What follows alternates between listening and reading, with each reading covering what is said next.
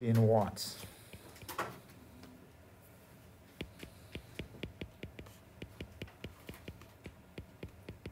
You with me so far? So it's everybody's agreed on definition of power.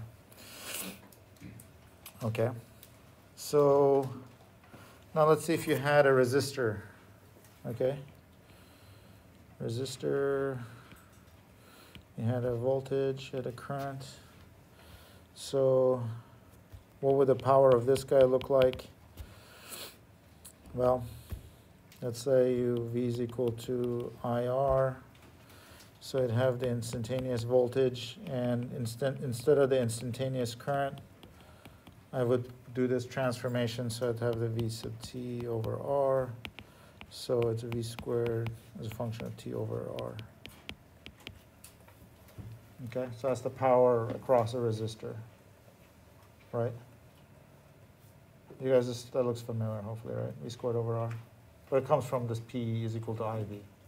I just did the transformation, put the I in terms of V. I could have easily done the other way, which was put V is equal to IR, so power of T is I of T times I of T R, so it's I squared of TR.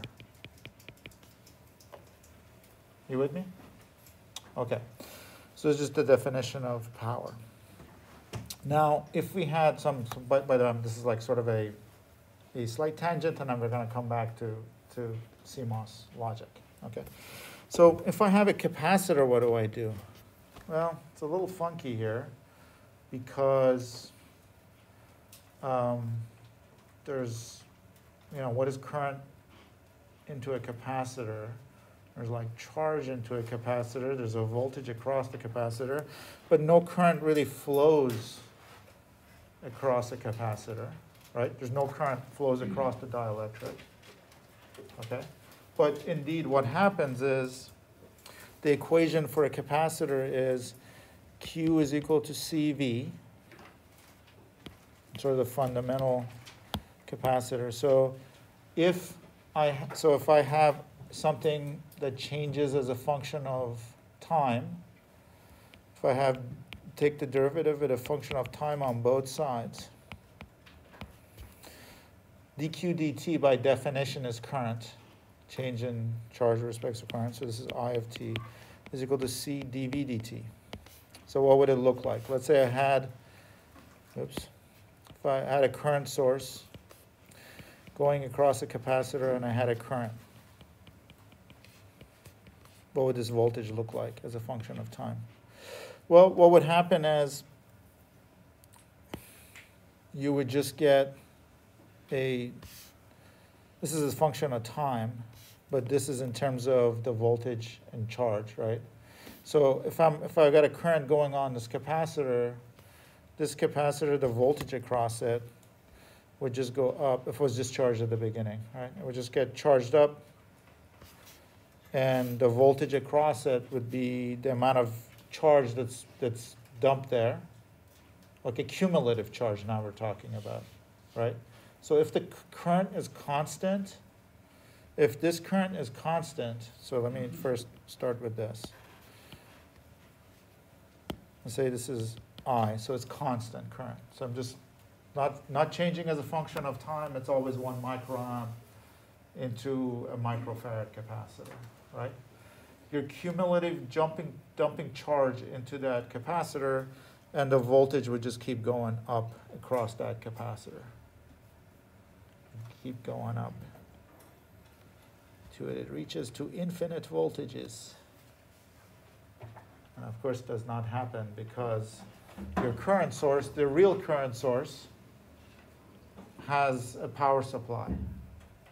After a certain time, it just can't supply any more current. Okay, you with me? So in practice, what typically happens is you have a current source that's usually hooked up to some supply that's going to some capacitor. And as a function of time, what happens is the current goes up, and at some point, that current source stops being able to work. So if this current source was a PMOS transistor, this would go up to VDD and then just get stuck there. Because if you gave the capacitor more charge, its voltage would increase across it, but as a matter of fact, at some voltage, the current source is going to stop working. You guys with me? Okay. So it's easier, or the only way to look at power to charge and discharge a capacitor, right? Because there's no actual current flowing across the capacitor. You think about because current goes for a while and then stops. You see what I'm saying? So instantaneous current is not helping you with power on a capacitor. Do you guys see where I'm going with this? Because you want to know, it just doesn't help you, okay? Because there's no such there's instantaneous current for a while, and then it changes, right? It goes to zero current over here, right? So it's easier to think of. Go ahead, sorry. I was just going to say, is that why there's more resistors on a chip, or not resistors, sorry, capacitors on the chip than like other components that? No, but I like where your head's at, but that's not the case. You're talking about on a board or something like that? Yeah. So the real reason for that is that it comes from so this you'll see all the time, right? You'll see a board, a printed circuit board. It's this big, your chip's sitting here. You've got a couple of resistors here and there. And then you've got an ocean of capacitors everywhere. Everywhere. Every blank space has a capacitor. Okay? The reason for that is that, I think I might have mentioned in the previous class, was that you're using these to decouple or to clean your power supplies. Okay, so the reason is that, let's say your connector is here. Did you guys remember that, or should I mention it again? I'll be happy to. Okay, I'll be happy to. It's bringing it back. Yeah, but I'm happy to mention it because this is there's a science to these capacitors and power supply. And have you guys heard of the 80-20 rule? So this is rule holds for everything, apparently. It's never quite 80-20 necessarily. It may be 90-10 or 70-30. What it says is everything in life is 80-20. For example, 20% of your customers create 80% of your headaches. Okay, it's 80-20. Apparently, it holds in everything. I can vouch for it. 20% of your customers bring you 80% of your profits. Cross the line. 20% of your products bring you 80% of your profits. Okay. So where's I going with that? Oh, yeah. So trouble is also the same way in engineering. So the 80-20 rule is 20% of your system gives you 80% of the headaches.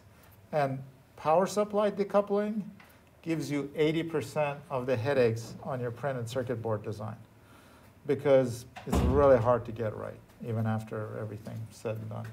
But anyway, the idea is that if you have a connector, right, this is what gets connected as a power supply.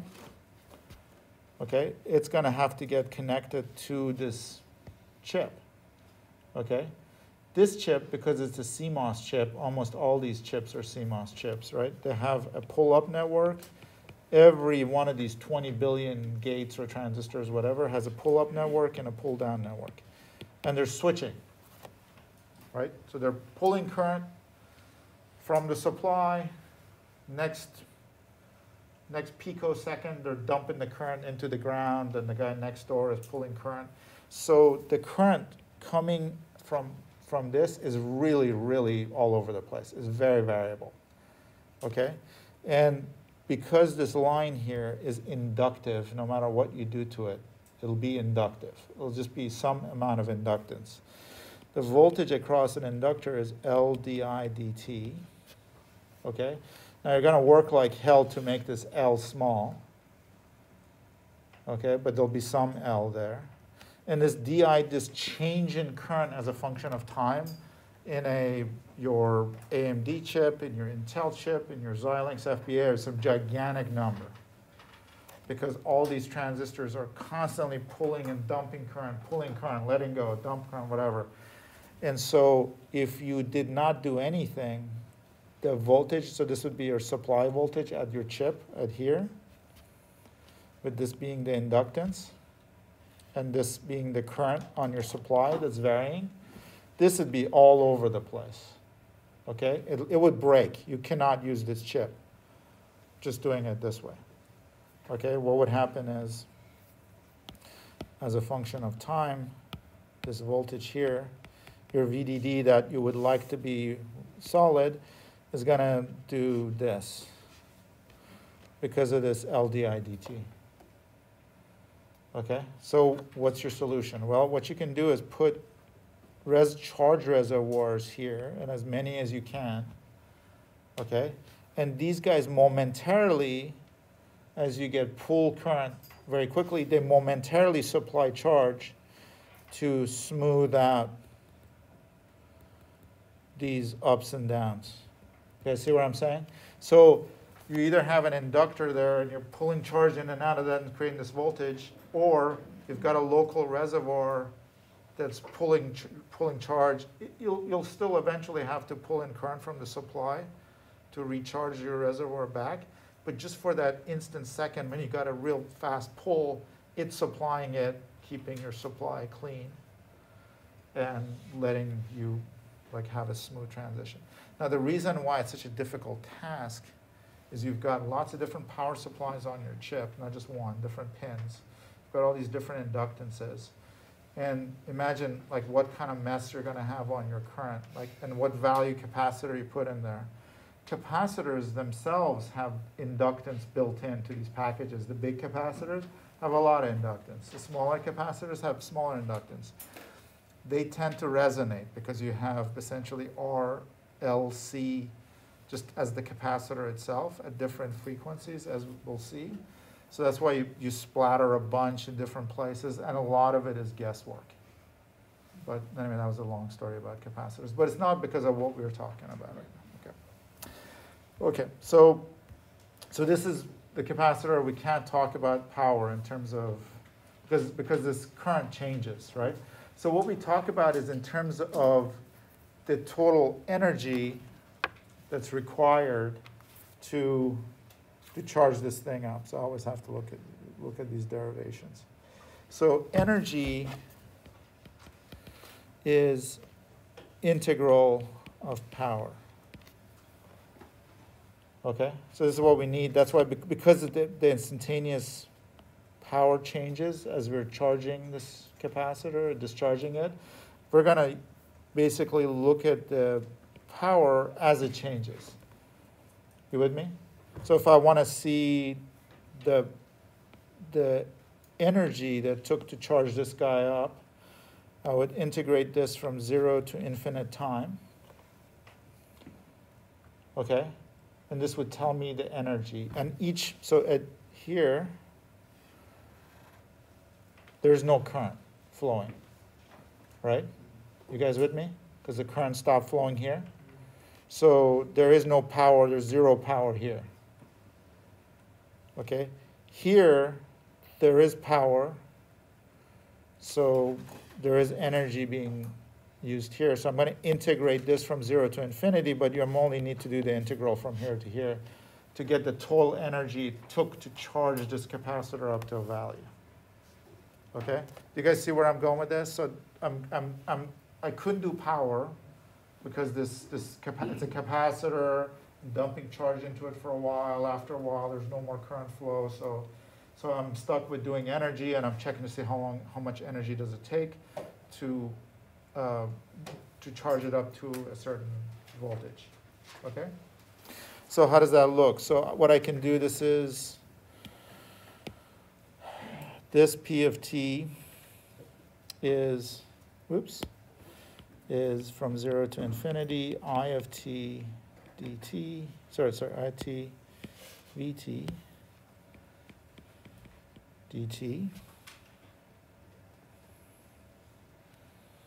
Okay, and then This is 0 to infinity, so I at t is c dv dt, right? Remember, this comes from q is equal to cv, sorry, and taking the derivative of both sides.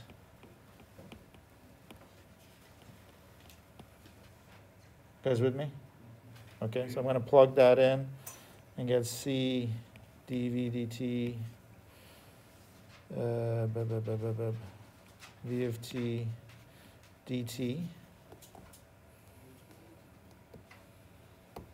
So this allows me to do this. This allows me to, don't ask for me to justify this, my calculus is not good enough. My ability to get rid of this and change my, to change this from integrating across time to v of t dt from 0 to vdd.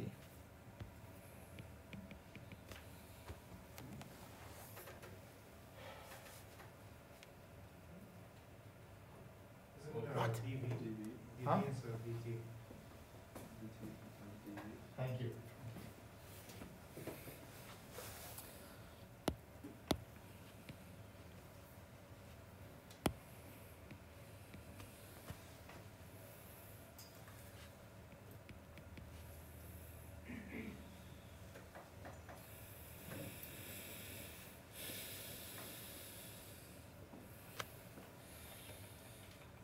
I saw that sleight of hand.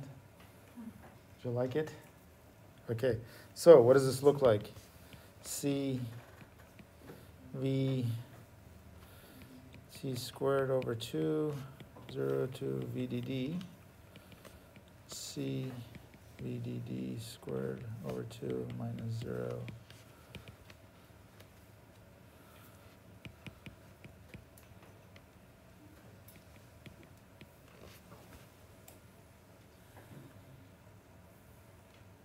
Okay.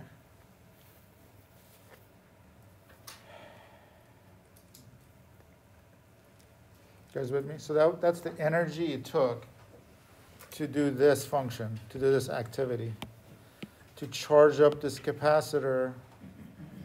So remember, this is time now. The reason it stopped charging up is because we were in a real system, and at some point we hit the power supply and things stopped. Good? Okay? So that's the energy it took to charge that up to that value. Okay? So now let's look at a situation where you have a digital circuit, right? A digital circuit goes up and down, up and down, up and down with time. Let me just do this. So, sorry, guys. Good. So I have this PMOS, NMOS. So this is the capacitor I'm going to charge and discharge. Okay? Now, what happens if I have it, let's say you had a digital circuit, it's time, this voltage, and so V out was kind of doing this. I'm not going to draw it accurately, but like at a pulse train. So let's say it was a clock circuit.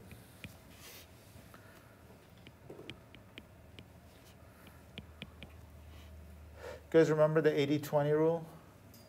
Okay, so another 80-20 rule is about like pretty much like 20% of your chip power comes from your clock network.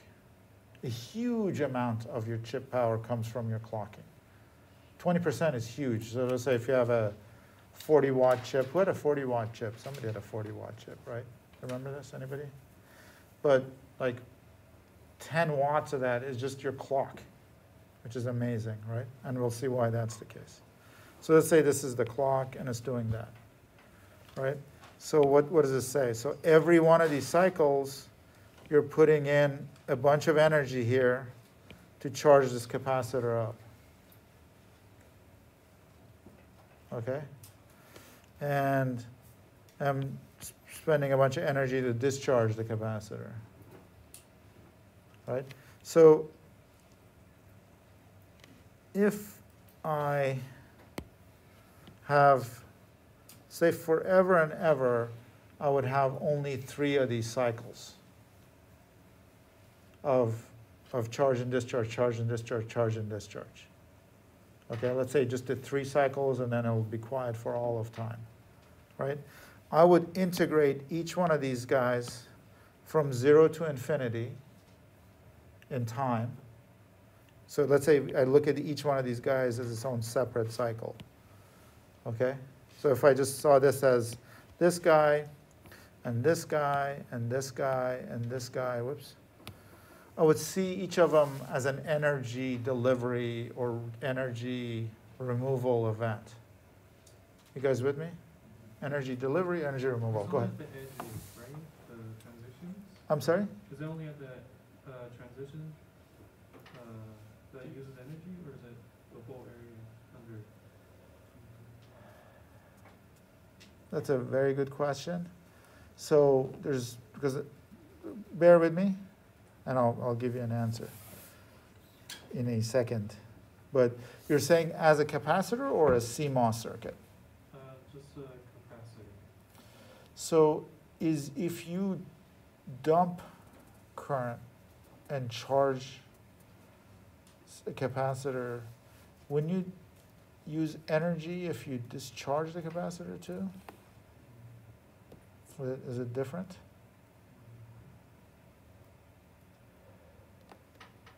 Not sure. No, You wouldn't use any energy to discharge the capacitor? I don't think so, because it's already It's charged. You're getting a change in energy is coming because you're changing the voltage. You buy the energy change because you're changing the voltage? So I'm either changing the voltage in a positive way or a negative way. So I'm either putting energy, I guess the other way to look at it is you're either putting energy into the capacitor or taking energy away from the capacitor. Is that what you mean?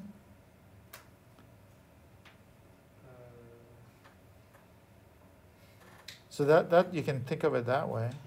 Yeah. So that the capacitor is storing energy. Does that make sense?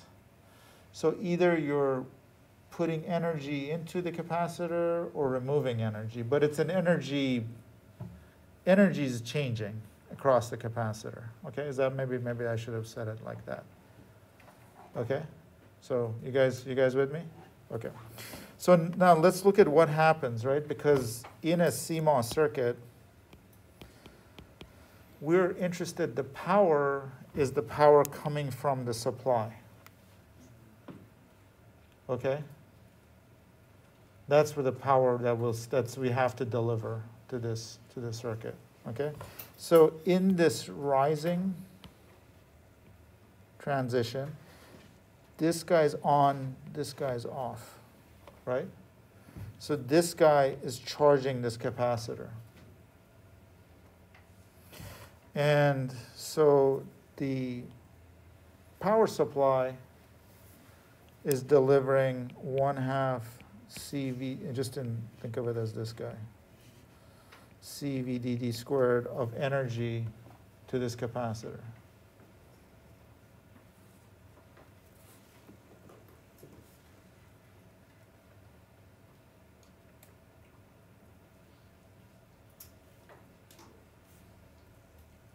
Sorry. So what's going on is, what am I doing here? Did I do this right?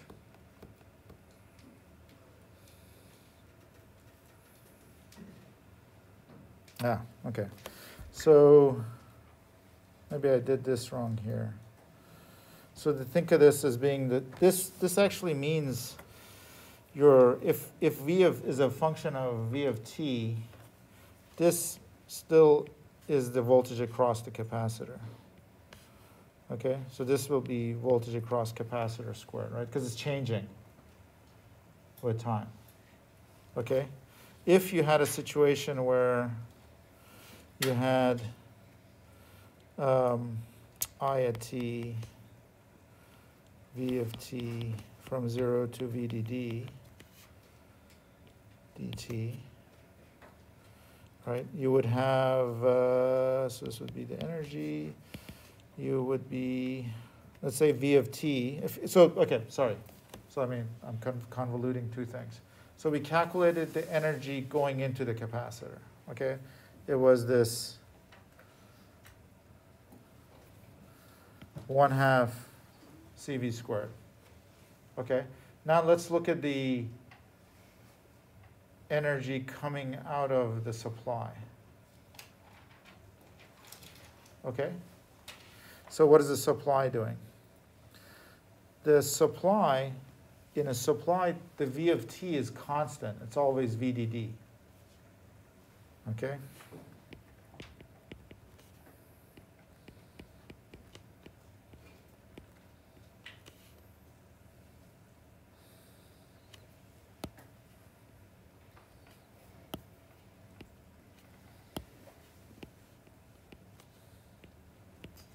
I'm doing the same thing as the capacitor, except I'm just making this constant, VDD constant, because the voltage across the supply is not changing. Does that make sense? So it's the same equation, same everything. This is the energy of the supply. You guys buying it? No? So in this case, I can take this guy over here, bring it out of the integral. Okay, so again, I get this guy, so it's VDD.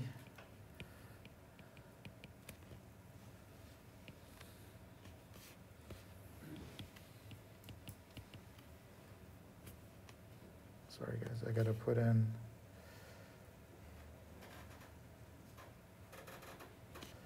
missing a C here.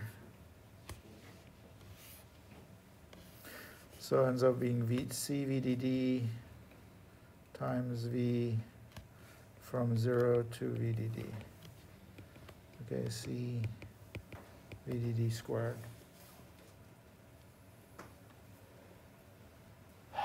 So in the case of the previous, when I was just looking at the capacitor, it was 1/2 CV squared, because the voltage on the capacitor was changing as I was charging it up. So current was going into the capacitor, but it's only 1/2 CV squared.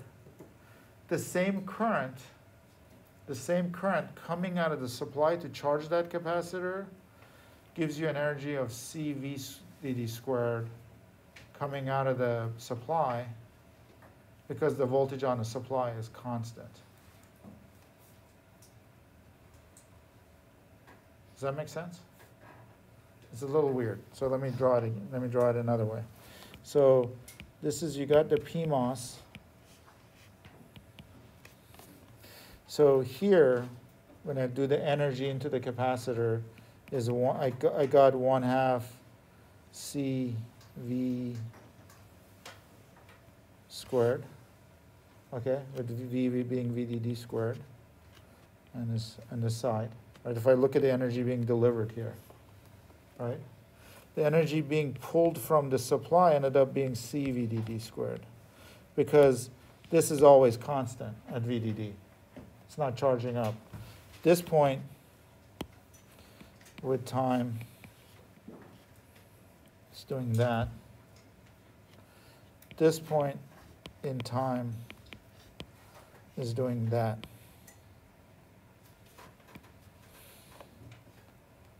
Does that make sense? Does that make your head hurt? Do you guys see what I did mathematically? Like visually it makes sense, right? This is, if I'm getting the area for the same amount of time, these two areas are not going to be the same, right? In fact, if I just stop here, this looks like kind of half the area of that guy, right?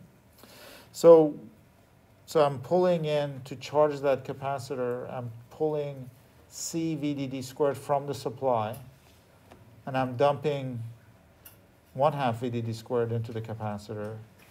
So where's the other power going? Where's the other energy going? Any ideas? It gets basically, there's a resistance here. with this P MOSFET has a resistance. It's a switch, it has a resistance. And basically what's happening is that difference, that 1/2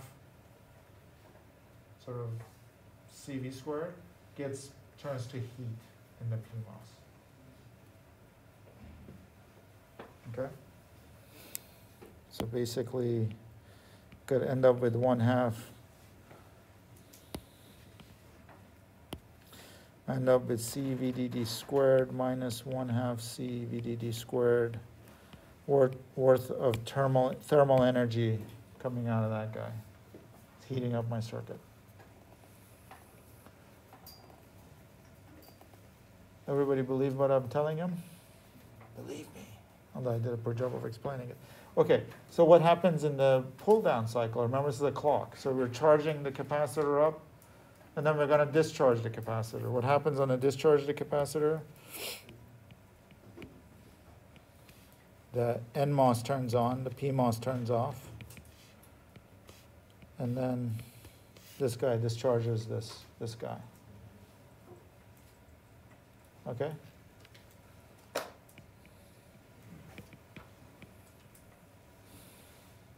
So now you remove the energy, that 1/2 CVD squared energy away from out of the capacitor, you discharge it, and now you dump it into the ground. Okay? So this first part was the rising edge. This part I'm talking about is the falling edge. Okay? When the NMOS turns on, it's the falling edge because this one guy is getting drained to ground. You guys with me? Yeah? So in this case, you're removing this energy through the NMOS, and what happens is the NMOS sucks up this energy in the form of that 1/2 VDD squared instead of thermal energy.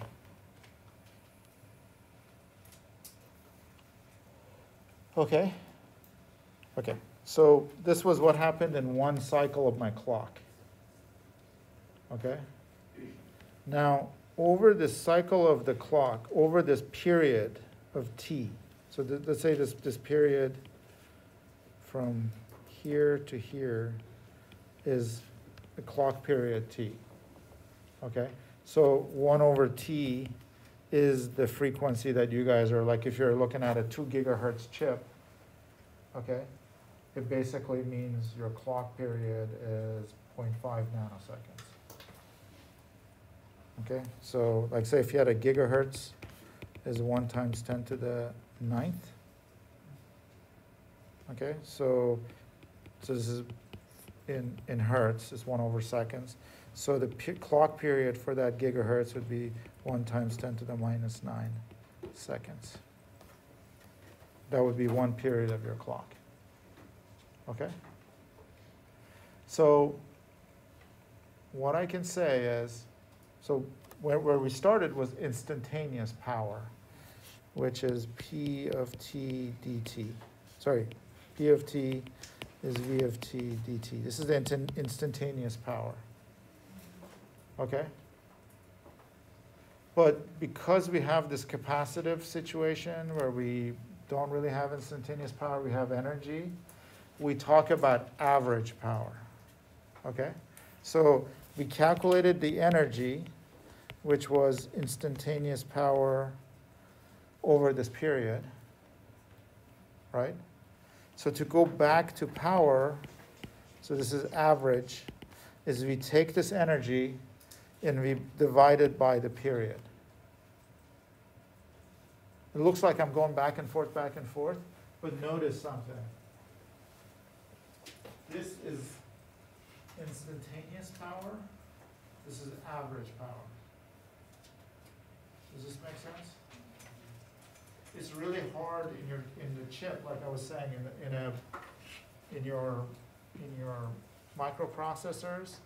It's really hard to measure, practically impossible to measure instantaneous power.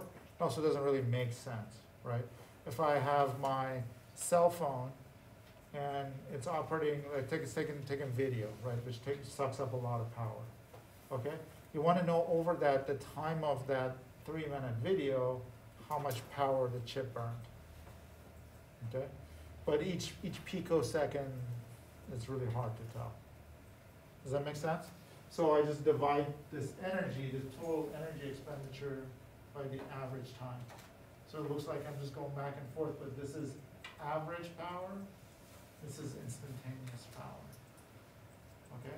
So, for example, in the case of a capacitor, right, there's no instantaneous power here. You guys all agree with me at this point? Because there's no current flowing here. So there's zero power here. There's zero power here. There's a bunch of energy charging the capacitor here. So there's power here.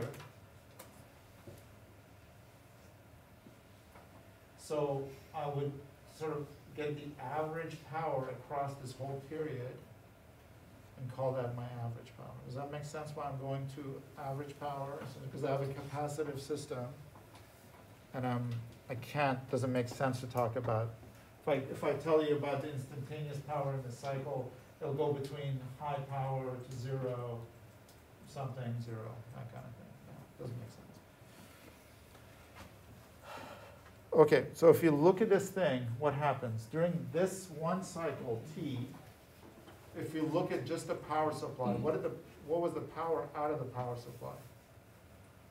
Okay, the power supply spent C VDD squared to charge the capacitor here.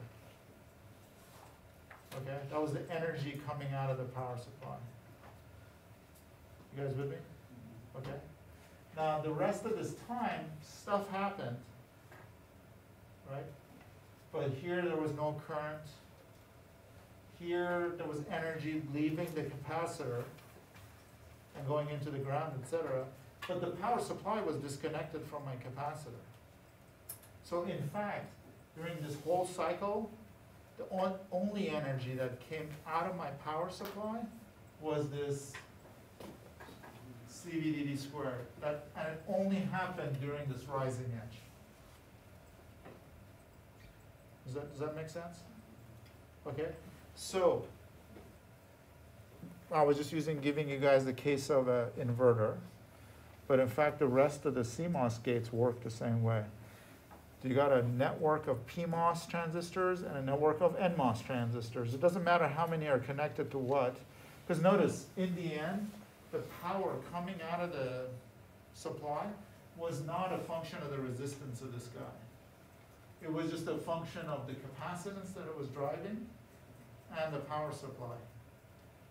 Okay? The resistance of this guy kind of says, oh, this is so much power gets burned in that PMOS or whatever. But the actual power coming out of the supply, this is kind of the interesting thing here, is only a function of the capacitance you're driving, because it's sort of like self-shuts off, right? It dumps this current into here, and as soon as this guy, the larger this is, the more charge it will suck in, the more current it will suck in, and the higher the supply is, the longer you're dumping current into that capacitor. So those are the only two things that matter. And they only matter as far as the supply is concerned, again, is during this rising edge. The rest of the time, energy is changing hands back and forth, but the supply doesn't see it. It's cut off from there. Okay, so again, if you had like a NAND, like let's say if you had a NOR gate,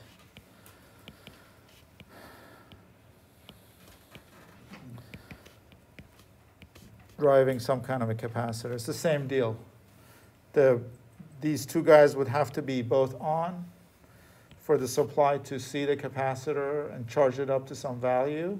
And still, the supply would do C VDD squared as the energy would have to make this guy rise once.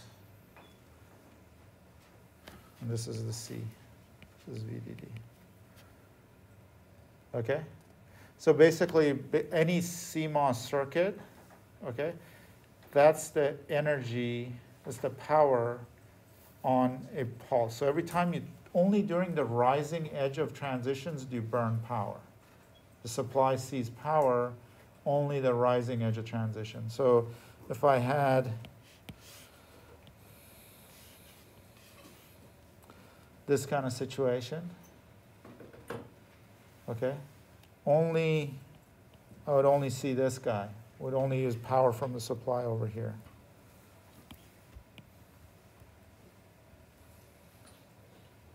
Okay? So, and in an inverse case, let's say we go back to the clock.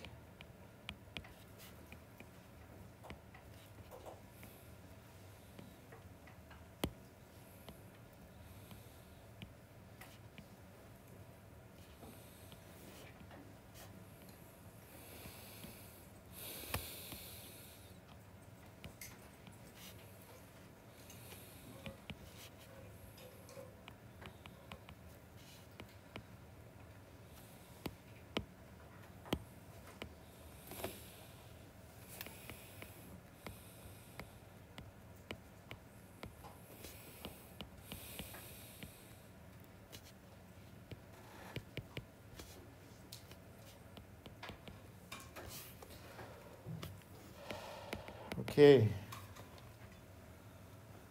How would we look at the power consumption of this clock?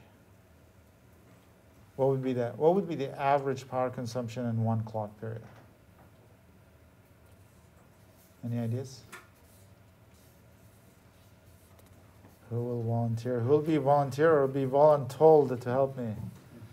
Because I notice people are getting sleepy. I need to. Who's volunteering? I think I'm going to pick on Yaakov. Haha. Sorry, Yaakov. Couldn't be helped. It's that king shirt. No, it's Is that a a king mammoth. shirt? Is that It's mammoth? mammoth? Yeah, yeah, Oh, no. yeah. So you said the power consumed by the clock? Yeah, so let's say I have this circuit. It's doing this, right? This looks like a clock. Are you guys familiar with clocks? Good. Yeah, you're synchronizing your circuit, so every clock period, T, you get a pulse, and that's your clock, right? So if I have this case, what's the average power of the circuit over one clock period? So let's start with this way. When would you get power from this? When is the supply? On the rising edge. Just during the rising edge. So over this period, this is the only place you have to worry about. There's no power coming from the supply here, here, here, right? Here, because the supply is connected to the capacitor, but there's zero current. You already charged up the capacitor. Here, the supply is disconnected from the capacitor because the PMOS is off and you're pulling it down. Same here. So the only time they're connected to the capacitor and you've got a current coming from your supply is there. So that's one. Okay? So in that transition, how much power consumption how much power is your supply delivering to this capacitor? So it was CVDD squared. That's correct. Yeah. So here,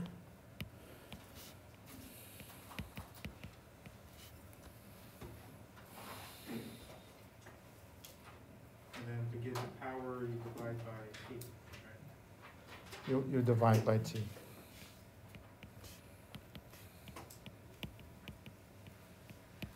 Remember, F is 1 over T. Okay? This is amazing or what? So, what does this tell me? This tells me that I can make the transistors, doesn't matter I can make these wide, I can make narrow, I can make this transition happen quickly, I can make it happen slow, doesn't matter. It just, my power consumption, my average power consumption of a CMOS circuit is dependent on the clock frequency.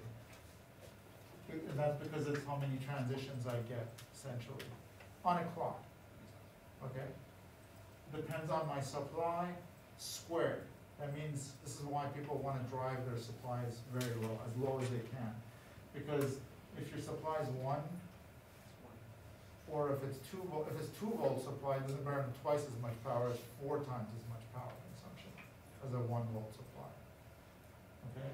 And capacitance is all the capacitances in your circuit. So imagine every single circuit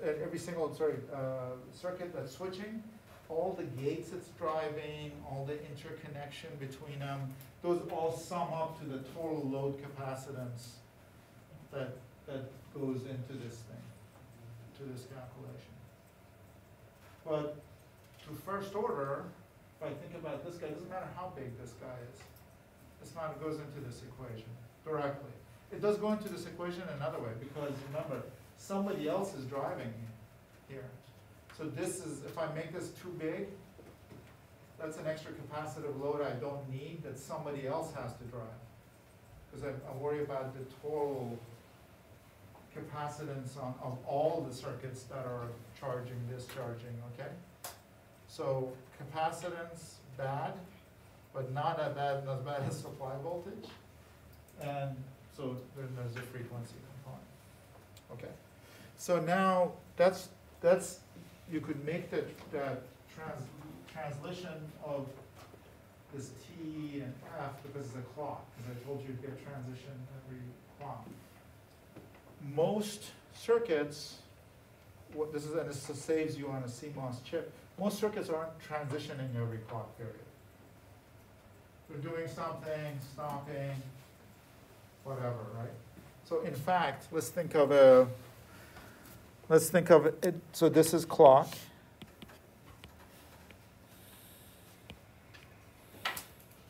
Once we get to the synchronous circuits, you'll see that, so this is clock, sorry. Data, if you look at synchronous data, can only transition on one edge of the clock, right? So the fastest any data could transition in your synchronous circuit is on these, let's say it's on the rising edge of the clock, it can transition there, it can transition there. So let's say this data is going nuts and transitioning as fast as it can. The fastest any synchronous data can transition is at half your clock rate. Does that make sense? So if I'm getting 1, 2, 3 transitions here, well, I need to draw a fourth one to show you guys. So the data by nature, as long as data is transitioning at half the clock amount. You with me, Aqua? Yeah. And then random data isn't doing this. It's just transitioning like it just goes up, waits there for a while, goes down, you name it. I don't know what random data happens. So what people do, so you have this CV squared F, right, as your power consumption. For your average for your circuit, they also throw in a fudge factor alpha. What's that?